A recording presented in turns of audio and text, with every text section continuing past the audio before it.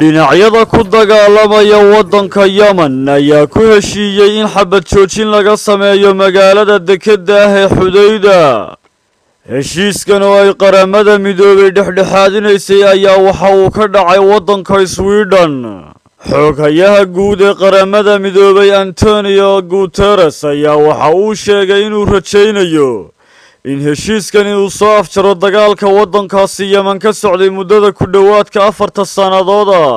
xoghayaha guud ee Qaramada Midoobay Antonio Guterres ayaa waxa uu sheegay inuu rajaynayo in heshiiskani uu soo afjaro dagaalka ku dhowaad 4 sano ka socda waddankaasi Yamen.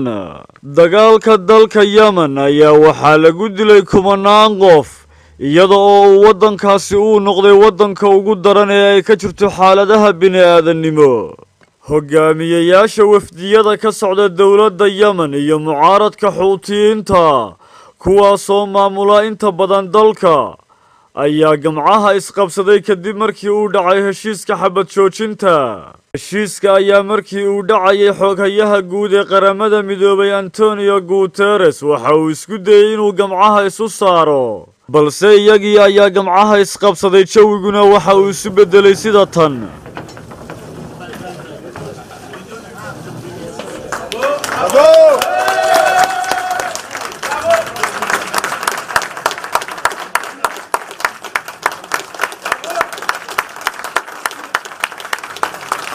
dhammaan xoogaga xuutiyiinta iyo isbahaysiga taageera dowladda Yamen ayaa laga saari doonaa magaalada Dhexaadinaya ee Xudayda maalmaha soo socda.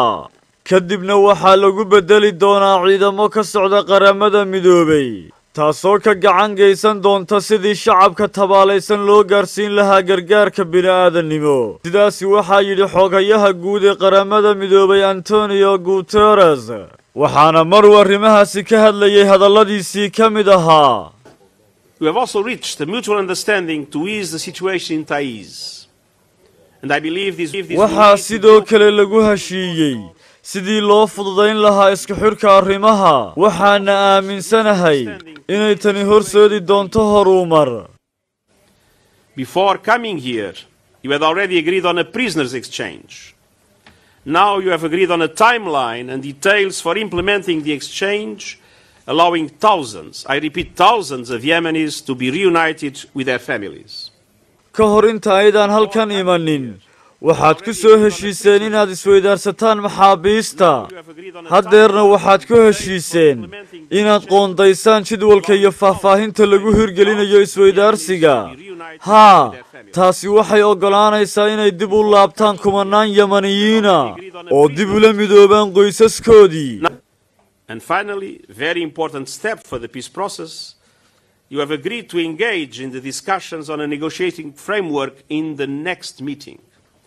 This is a critical element for the future political settlement to end the conflict. ugu dambayntiina tallaabo aad muhiim ugu ah hannaanka nabadda waxaad ku heshiiseen inaad isku xidhaan qaab dhismeedka wadahadallada wadaxaajoodka ee kulanka soo socda. heshiiskan siyaasadeed si lagama maarmaana ayuu muhiim u yahay si loo dhammeeyo khilaafka.